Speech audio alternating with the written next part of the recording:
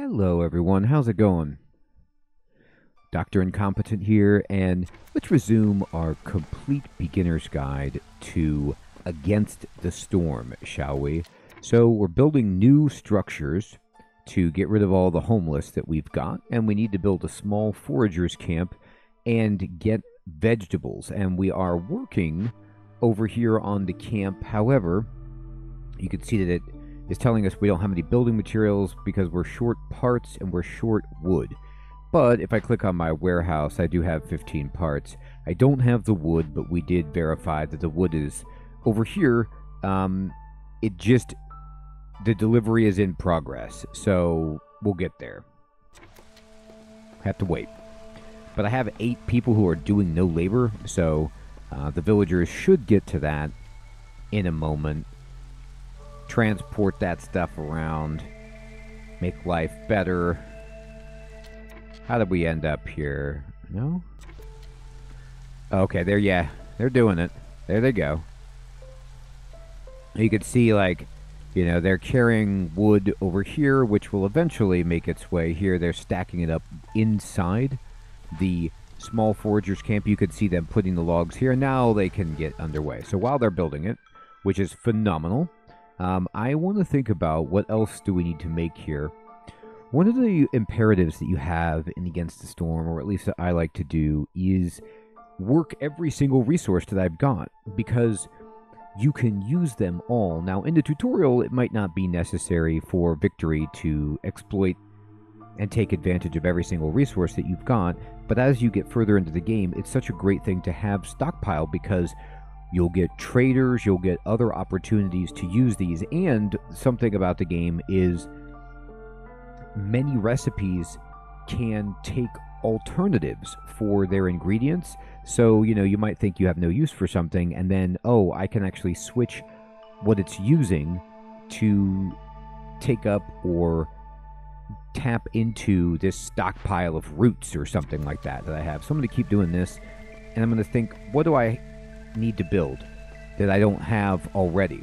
Another thing I really like about the UI is you see how, all right, they finished this, and I'll talk about that in a moment. I have 2 woodcutters camps and 1 small foragers camp. So they tell you with this little number in the bottom right corner when you open this up how many of each you have.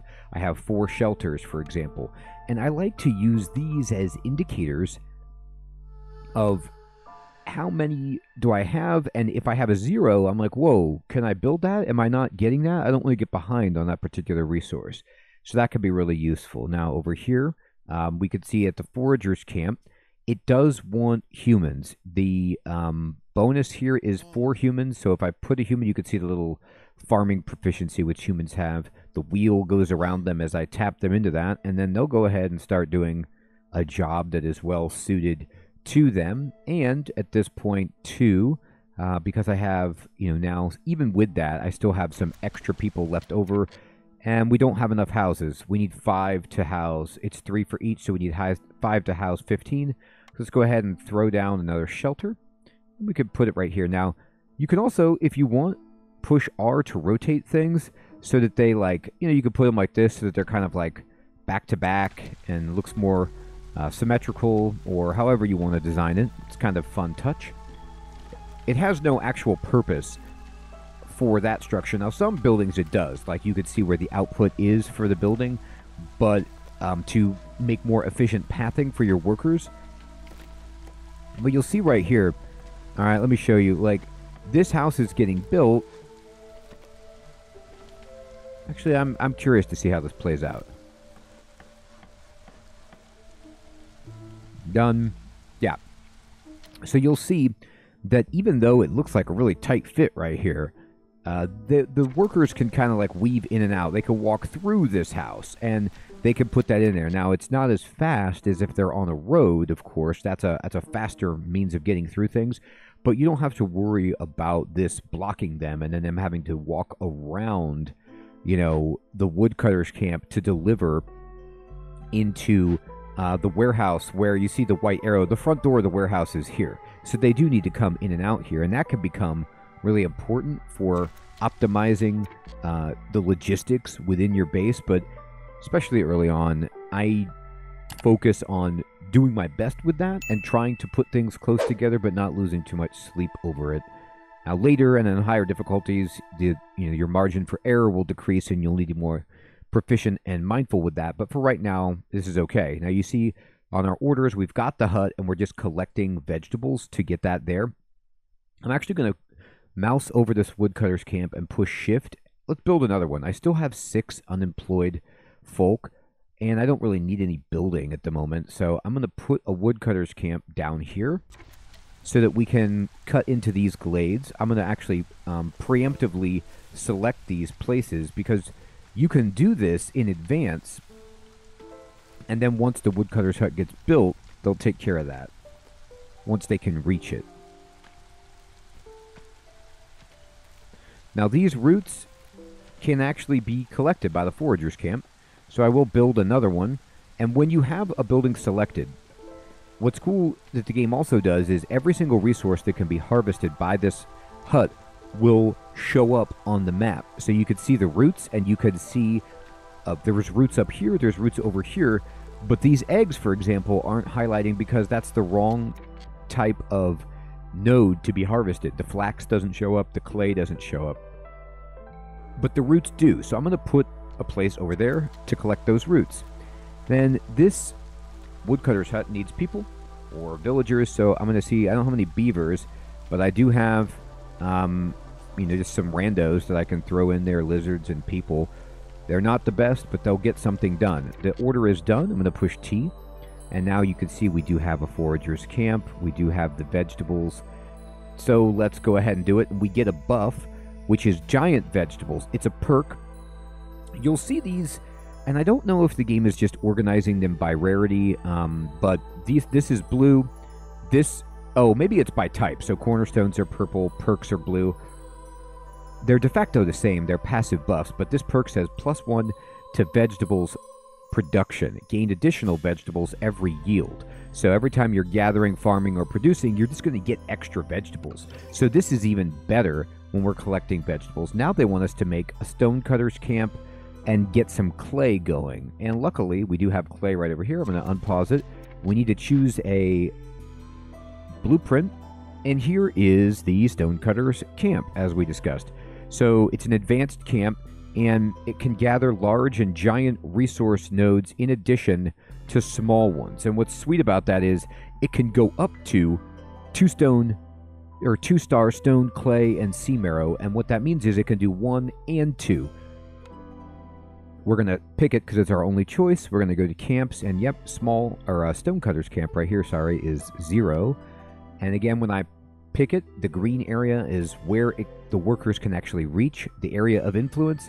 And you see the clay right there in the southeast corner. And when I move the green over top of it, you see how the circles raise up and highlight with the kind of glow to tell you, yep, we can reach that clay. And so I'm going to put it right here.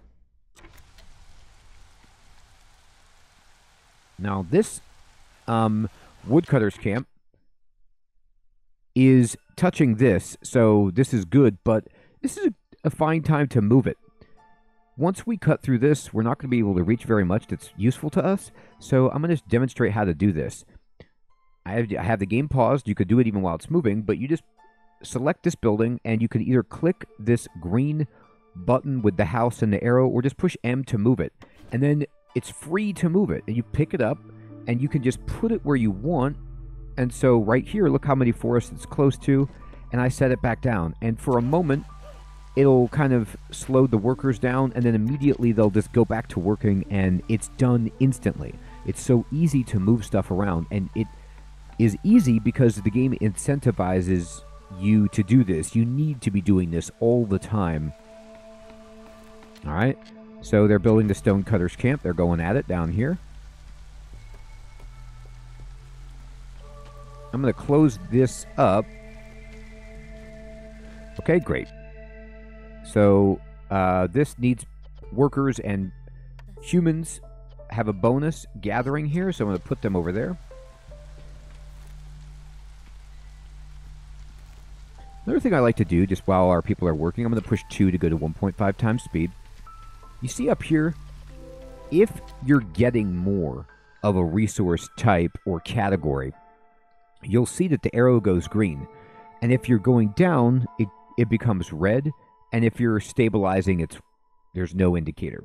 I use this to just visually see very quickly I'm running down on building materials. Now, I don't really care as much about that as I do fuel and food. Like if I see I'm flagging on fuel or food, if I have a red arrow there, it's immediately time to try to fix that because I don't want to starve and I don't want to lose the hearth.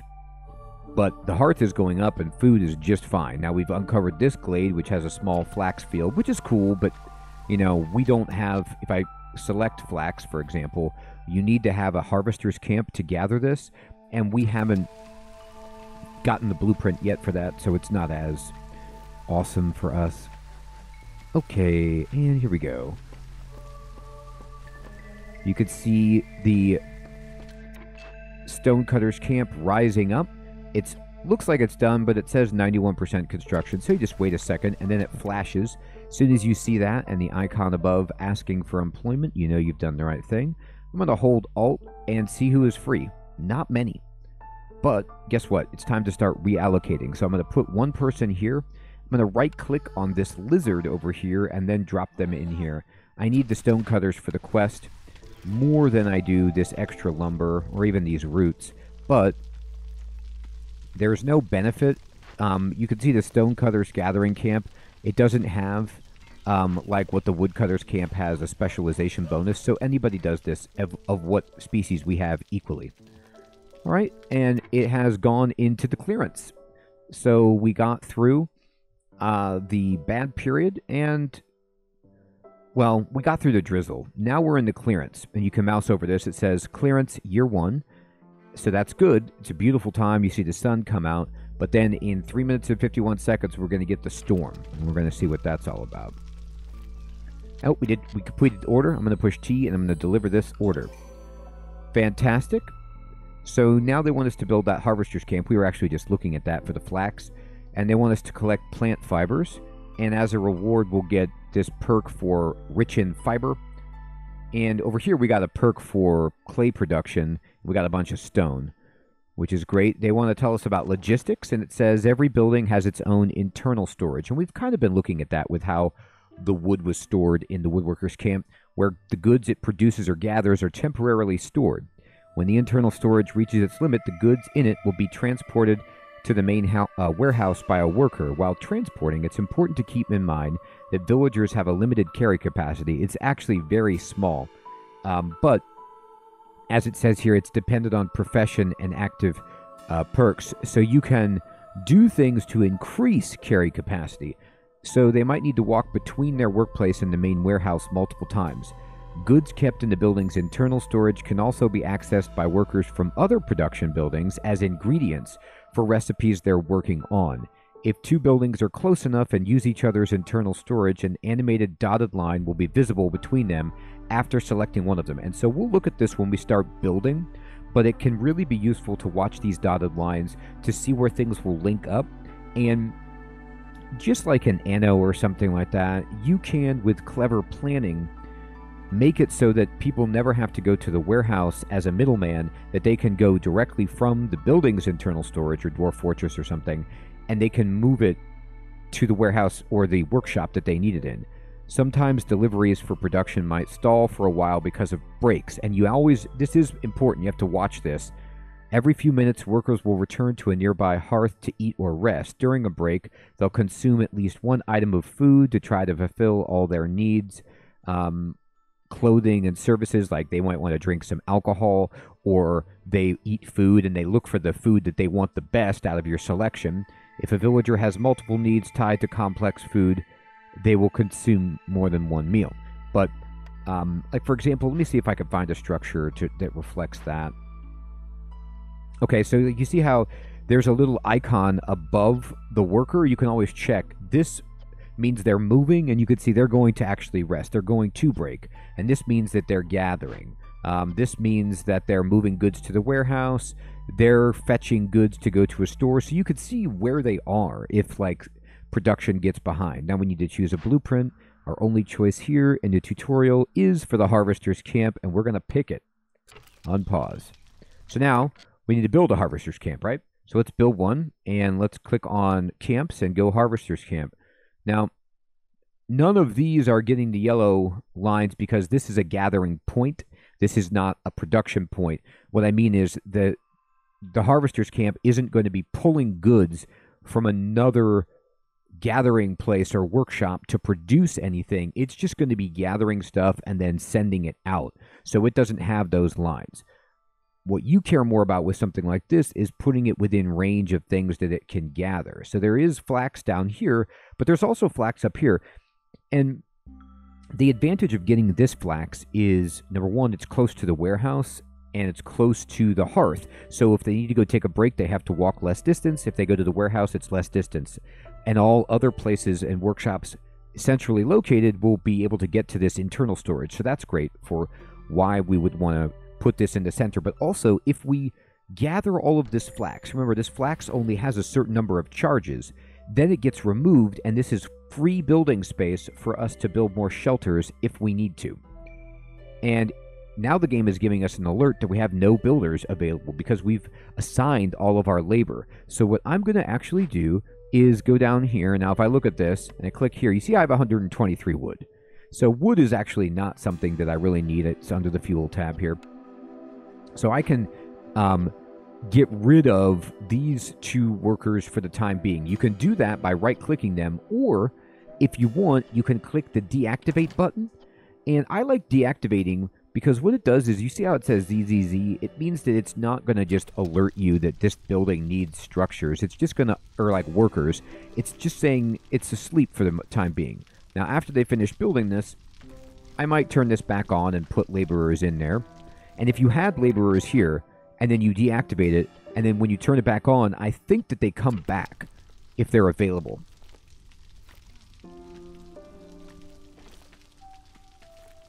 Don't quote me on that. I'd have to do science to verify that.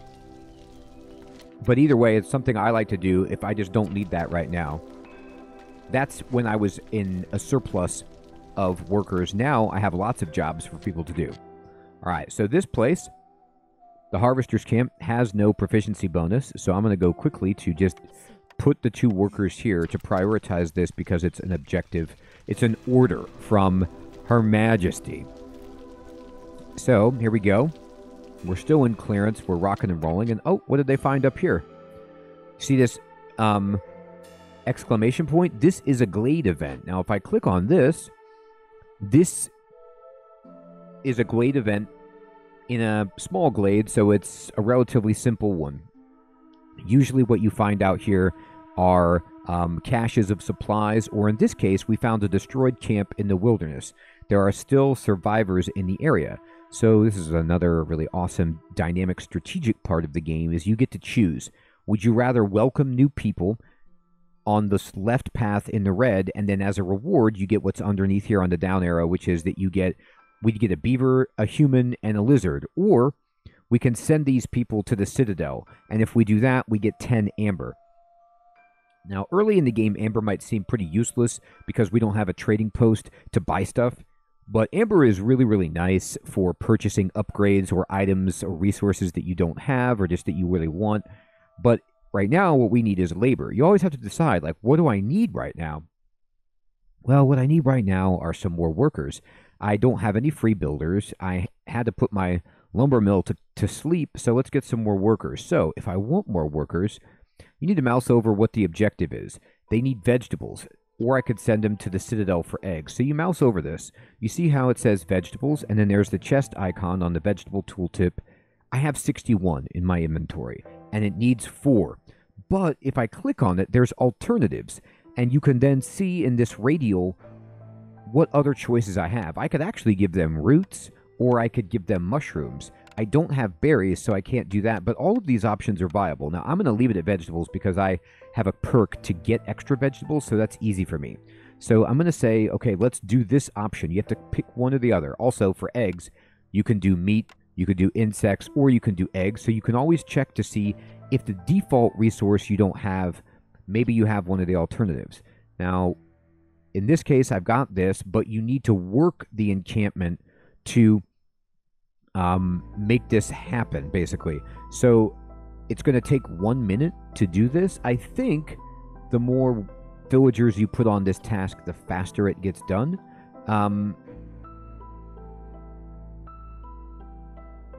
But it just tells you how long it's going to take. So I need workers for this, so I'm going to hold Alt and see who's working where.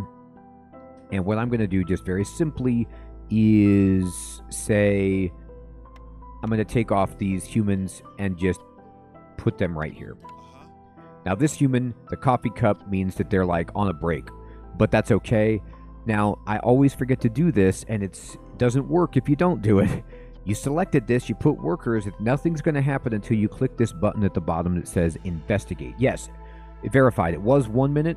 You see how it was 1 minute with one worker, but if I put the second worker, we get it done in 30 seconds. So let's investigate. You can just put 1 if you don't care about a minute. Okay. Now I'm going to build a shelter. I can't build it because I have no workers right now, but I'm just preemptively hashing this in. Why am I doing that, you say? I'm going to make it look like that, because I know that I'm going to get as a reward 3 more citizens, so I need to anticipate that and plan out for their arrival. Okay, we completed the orders, and there is a encyclopedia entry that popped up on the side for the Glade event, and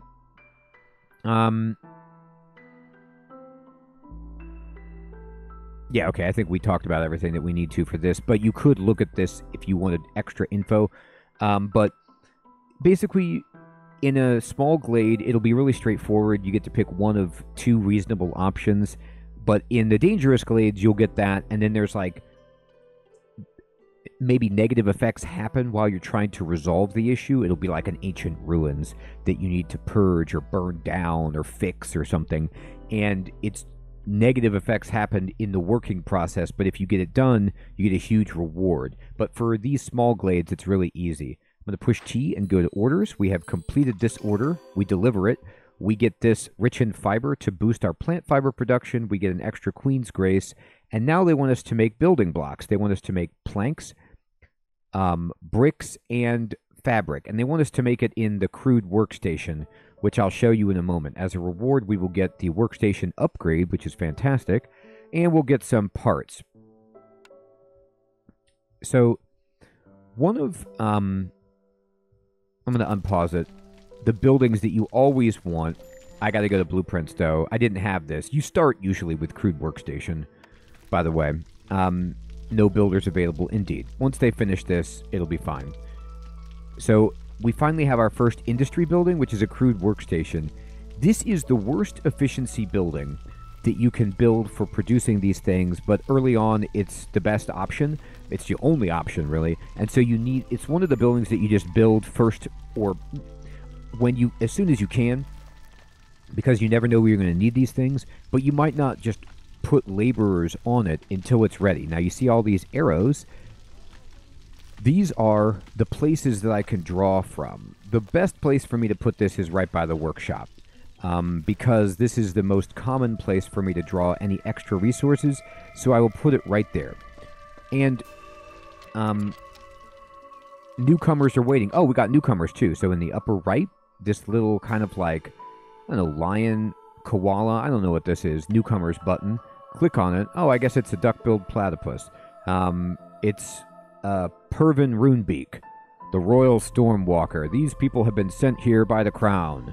Which group do you want? So it's another choice for us. Which group do we want? This group gives us 3 villagers. This gives us 2. But in addition to just villagers, you also get these rewards down below, like grain on this side, or veggies, leather, and stone on this side. Now, I am going to take the option on the left, and I'm going to do that for 2 main reasons. Number 1, this is more villagers, which I want. The more villagers you have, it is important to note that it makes the forest angrier, so you increase the forest enmity when you have more people. That's true, the multiplier goes up. And it takes more food and shelter to facilitate them. That is true, but you get more done. So I usually pick this unless I'm like strapped for food.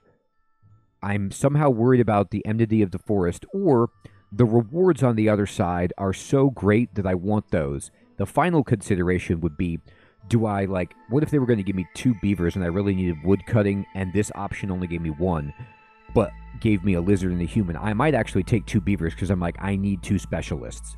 But right now I like the spread of all of these different ones. The lizard isn't really shining so far because we haven't been building structures that they take advantage of, but I like this, so I'm going to go over here. I want 3. Now, we see that we have 6 that are homeless, so I'm going to go to shelter right away and just start throwing in some shelters. And I'm going to put it so it's like this. It looks kind of strange, but hey, do what you do. Remember, it doesn't really matter. They don't need a place to come out. They can walk right through this. Okay, and now I have 8 unemployed, so I am going to hold Alt. I'm going to just put a human back on this job. Not a lot, but 1 is fine. And then I'm going to put this beaver that we got down here onto the woodcutter's camp. And by doing that, it automatically turned it back on. It activated it. And here we go. A couple of things are happening. We uncovered another glade. This glade has clay deposits, worm tongue nests, which are insects, and a small encampment. So I'm going to click on this, and I'm going to say, okay, well, what do we get? This is the same kind of thing. New people or amber. I want the people because, you know what? I love this. I've been struggling calling everyone people and then worried about my terminology because I didn't want to be anthropocentric, speciesist, but the game calls them people right here. So you can say villagers, you could say people. I'm going to run with that because there's a lizard that they're calling a person. If the game is doing it, I'm cool with it. All right, so anyway, this is... Maybe the lizards want to be called people, and I'm being a jerk by not calling... I mean, I don't even know. So I'm just trying to be friendly to everyone. I love all these species. Where we're trying to survive and serve the queen as the viceroy here. That's my job. Okay, so we're going to take this path on the left. Vegetables are fine, and I can just put anybody I want here. So I will. Investigate, and then that's going to start happening. They're building the houses. They're rocking it. And now you can see that this is the warehouse. I'm going to kind of click on it to show you the warehouse. It's the workstation, which is above the warehouse. So this is where you basically start refining materials, raw materials that you gather, and producing kind of like tier 2 materials for advanced construction. You take wood, you make it into planks. You take fabric, or you take fiber, rather, and turn it into fabric. Or you take just lumps of clay and you make it into bricks. And you take copper, which we don't have, and make it into pipes. So, a couple of things I want to mention about this. Number one, the quest wants us to make, I'll close this for the moment, planks, bricks, and fabric. So they're all equally important. If you wanted to make one over the other, you could change the priority of construction, or you can just toggle it off and be like, don't make anything but planks, so I guarantee what you're making. Also, it tells you how long it's going to take to make each one. So I'm going to right away assign some workers. There are no proficiency bonuses for this structure, so I'll put a lizard and a human right away on this job, and then they're going to start doing it. Now, I also, looks like I have another beaver. I'm going to put them at the woodcutter's camp. You can also mess around here and... Oh, limits are locked. Never mind. I can't change priority and I can't change the limit. It's the tutorial. I apologize. I spoke out of turn. That is something you'll do later, just not right now. It's too early. We uncovered a new glade down here. This glade has clay and flax. Fantastic. And looks like we have another group of people that are without a home. So let's go ahead and build a shelter. And I'm going to rotate it to kind of do that. Now, we are in the storm. So the storm is going on, and while the storm is going on, you can see this debuff is active. That says Looming Darkness. Active only in the season storm, and it's -4 to global resolve because of each level of hostility that we have. But because our level of hostility, or what I was calling it, enmity, the hostility, I think enmity is, it's from a different game, which is also a good game. But anyway, hatred, hostility. It's right now 0, so the storm doesn't actually hurt us. So we can just keep working through the storm. But usually, you'll see that, oh wait, never mind, I misread this. It is giving us -4 to our resolve, which you can see over here. It actually represents as differently for each species, but -3, and then I think we get the +1 from the hearth, which is this calculation. I think, let's see. I can't quite tell exactly what is doing that, but that's what I predict is going on. And they all have a house, I believe, so that's okay. But once we get through this, it'll be fine, and you just get used to it. There's nothing you can do. The storm stinks. Like, everybody knows it. It's just a way of life. But once we get through it, it doesn't last very long. You'll be on your feet in no time. And how are we doing here? They are making stuff, and this one is getting clay, and this one is making bricks. So they're, going for bricks at the moment. Whatever. That's fine. If you wanted to, you could make another workstation to expedite this process. Now I'm going to hold Alt and see what my labor situation is like. And I have 5 folk who are doing nothing, so actually that might be a good idea. So where are we? We're chilling. We are working on clearing out this tutorial mission, and you see that we have 5 reputation, and we only need 2 more to win. So we're doing really, really well. I might just go ahead and build another workshop to get this done closer. I'll push shift, and then we could put it like right here, for example, and we can rotate it around to make it look symmetrical like that, and then just put people on there and deactivate it if we don't. It's worth mentioning that, like, some games, if you have a building, there's like some ongoing upkeep cost or tax for having it. Near as I could tell, that does not apply in this game.